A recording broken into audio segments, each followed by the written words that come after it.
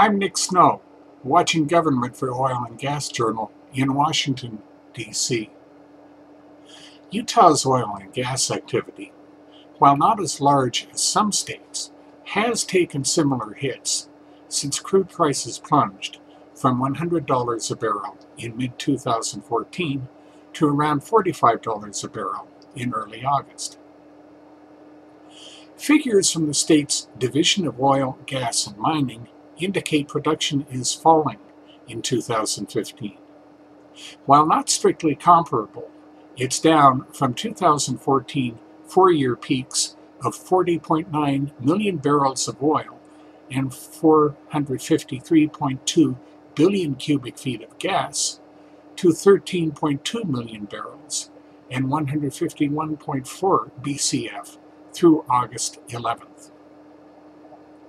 Companies completed projects they already had underway, said Utah Petroleum Association President Lee J. Peacock. Our statewide rig count went from between 28 and 29 13 months ago to between 5 and 6 now.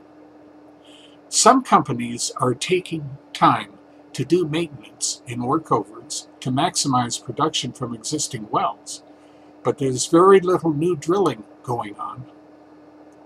Utah's Department of Workforce Services reports that in 2015's first quarter, oil, gas, and mining employment fell year to year by 7.9% in Duchesne County and 2.3% in Uinta County, compared with increases of 3.7% for the state overall and 2.2% for the U.S. as a whole. Local governments are feeling the pain. Royalties and mineral lease monies which come from production are down substantially, Uinta County Commissioner Mark Raymond told OGJ. That has a direct impact on services we provide. We've had to tighten our belts as a county government, he told OGJ on August 11th. In addition, sales tax is down. Our property tax is still healthy, and our budget is fairly secure.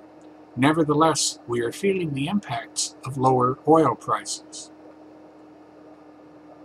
Utah's downstream oil community also reacted.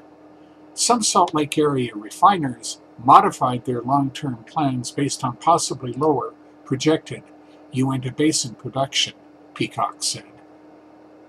When Tesoro temporarily shelved its proposed Uinta Express pipeline from the Uinta Basin in May, it cited economic uncertainties arising from depressed crude prices.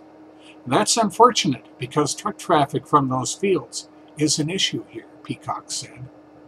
Almost all the black paraffinic crude from those fields now moves by truck over highways. Uinta, Duchesne, and 4 more of the state's eastern counties formed a coalition to address infrastructure needs. It's interested in access to markets and ways to advance pipelines, rail, and other energy transportation opportunities, including power transmission, said Laura Nelson, Executive Director of the state's Energy Development Office. Once the oil and gas industry comes back, it will need more electricity, she explained. Companies can't make those investments now because of low oil prices, but the state can look at preliminary routes and possible environmental impacts.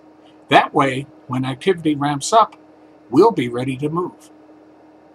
That's Watching Government for this week. In Washington, I'm Nick Snow for Oil and Gas Journal.